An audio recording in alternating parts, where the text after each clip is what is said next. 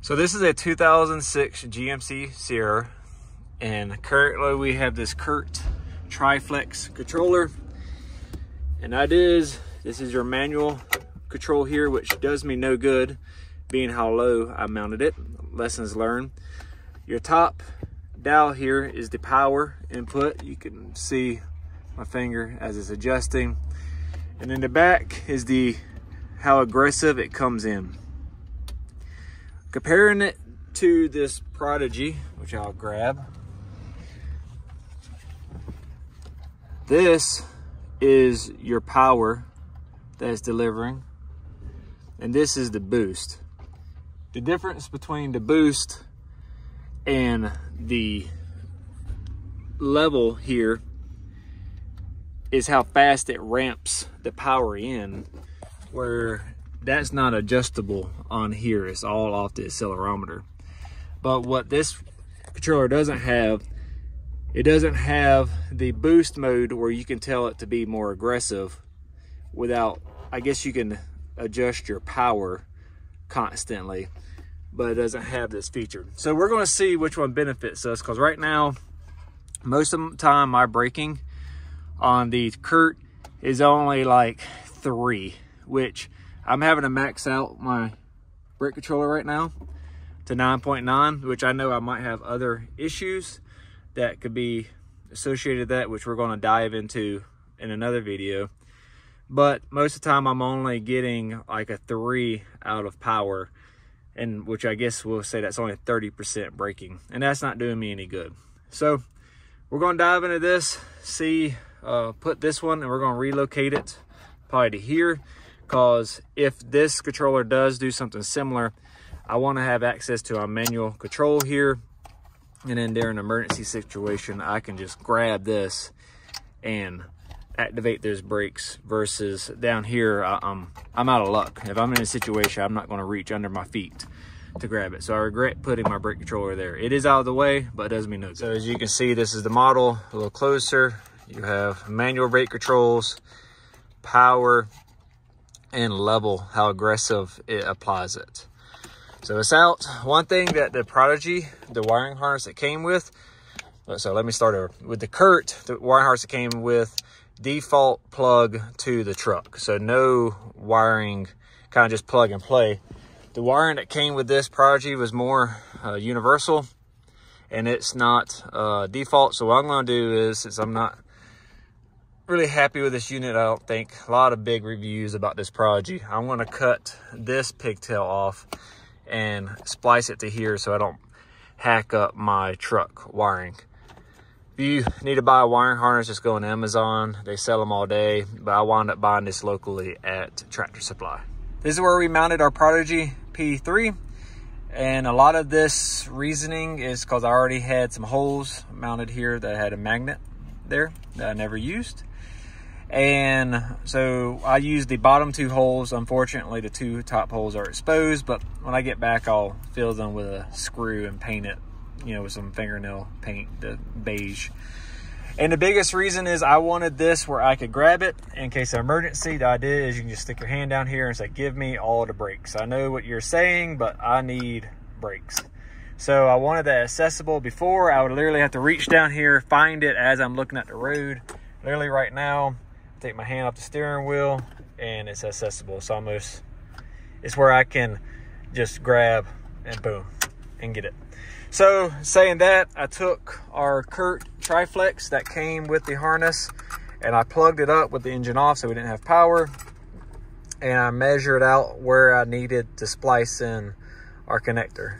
So unfortunately, one of the things I realized is this is probably 14 gauge wire, maybe. I doubt it's 12. And this is probably 16 gauge. So the Prodigy does come with a thicker wiring, which I'm bottlenecking it down to here, but we gotta do what we gotta do for this moment. So now I have some butt splices that I got at Tractor Supply when I bought this, because I knew we were going to be probably doing this.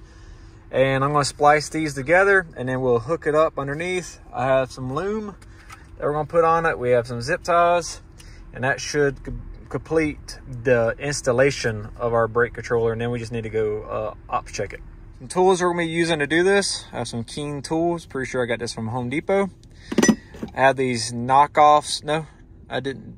These are Keen also. I got these from Home Depot. I was looking at some from Harbor Freight, but decided to get the name brand. And then just a pair of dikes, which you can use either tool for this. And I went ahead and stripped our wiring down. You don't need much, probably just a 1/4 inch. And there is 2 different wire sizes. I could tell this one's a 12 gauge. And then not all of them are the same. So this is probably a 14 if this is a 12. And it is somewhat similar on this. I started noticing some wires are thicker than others, but definitely the P2 has thicker wires. So now I'm going to open it up, then use the right color per wire size. I'm going to have to do it on this side because this does have the thicker wires. And if worst case scenario, to make up the gap, I might have to cut a little more and fold the end over just to give us a good crimp. I don't like these connectors. I like to use the ones that are naked, without the insulation, and I like putting heat shrink over it, but this is what I have and it'll work for here. So we have that all spliced together. I use some electrical tape, and it's the good electrical tape. It's the, what's the name of this? Scotch 33. Pretty expensive. But I put our conduit, and what I did is I started the wrap on the wires, and then I went through the slit and then wrapped it around so our conduit can't go anywhere. And then I usually don't like electrical taping or connector, but it secures the wires. We're going to use some zip ties too. And what we're going to do is we're going to curl it around like this. And I'm going to zip tie it to this metal bracket right here. So I want to show y'all that before I have everything zip tied in place. And you can see what we got going on. Right now it's saying it's not connected for that. So, but alrighty, let me zip tie, and then we should be ready to go get the trailer. Install complete, pretty happy. I don't know what this wire is, kind of annoys me. I don't know what I did there. But this is the conduit. I kind of wish I would have tucked it a little bit closer, which I guess I can't because the plug runs under. We got a zip tie. We got another zip tie right there, and then we're all tucked up. So it looks really good. Boom. So one thing I can already tell you I like more than this unit is the Curt. Every time I hit the brake, the relay activated. Listen.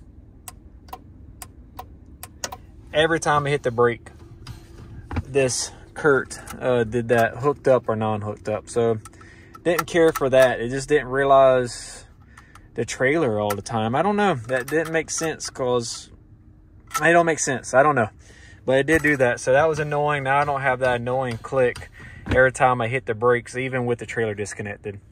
So I'm gonna clean up my mess here and prepare to go get the trailer. So I did want to show y'all this wiring diagram just in case maybe you lost yours or whatever the case is. This is just a generic wiring diagram, and for me, I didn't need it because you can see like it's talking about putting a circuit breaker. This truck, 2006 Sierra, already came with a trailer brake built into the chassis. So I have a fuse here instead of, you would need to put an auto resetting circuit breaker. But the biggest thing I want to show you, this isn't traditional to red and black wiring as far as positive and grounds. So here, black is your positive. You can see it runs straight to your battery with some type of fuse or breaker system. Red actually goes to your brake pedal. And then your ground is white, and it goes to your negative. And then the blue is actually the wire that is going to your trailer brakes itself at the trailer. So what I assume is happening is when I click this and you hear that relay,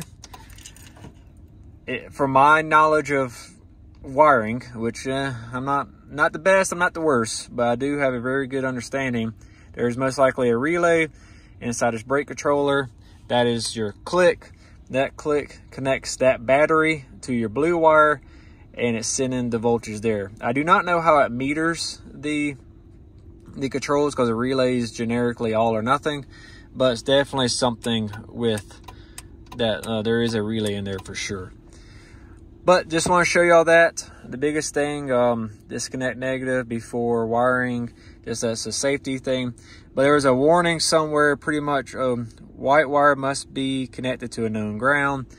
But it was like, do not get your black and white backwards. I did read the instructions, because now you're reversing your polarity and it will fry this unit. So white is ground and black is your positive to the battery. Hey guys, so I realized I didn't record an outro. We did complete our trip back from Texas. It was a long ride back. We could only go 60 miles per hour due to how the trailer was loaded. But I want to give the review of the brake controller. I absolutely love it, and I don't know what I'm going to do with the Kurt, because I don't want to use nothing but the Prodigy. I wound up having to use the manual brake control a lot due to, as I said, the distribution on the trailer. My trailer would start wagging around 65 miles per hour, and having that brake controller where I can grab the manual override was very helpful, especially on downhills, maintaining my speed. I did love the boost mode. There was at times where I would push it up to 1, and it just made me feel a lot safer in what my trailer was doing. I did realize that the brake controller was not my issue with having to max it out. My brake pads were glazed on the trailer, and before we made the trip, that was all repaired and will be coming out in another video. But I'm very happy with the Prodigy P2, and will recommend this to anybody with a truck that you're putting a brake controller in, and also any vehicle I will have in the future will have one. So that's my review. This is the how-to. I appreciate y'all watching. If you're